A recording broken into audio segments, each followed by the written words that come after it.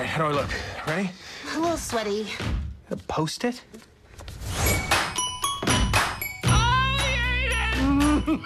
He's eating paper! No!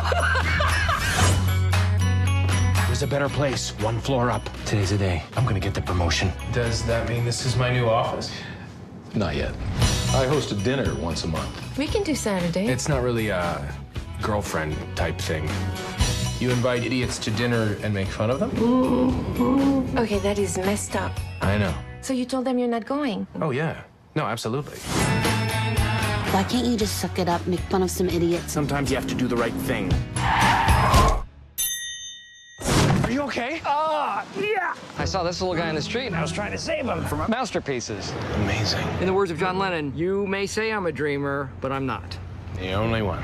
The only what? That's the lyric. You may say I'm a dreamer, but I'm not the only one. I don't think so, Tim.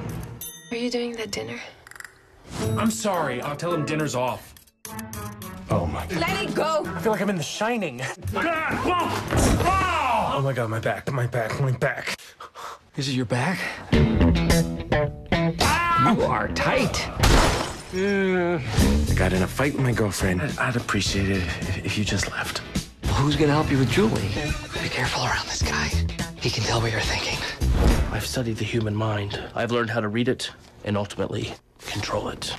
Oh, I can't move. Oh, buried move. Just move. I can't. Yeah, you can. I can't. I release you. Oh. All right, dinner's about to start. There's been a complication. Julie! You invited him to that dinner to impress your boss. He's a sweet guy, but he's a tornado of destruction.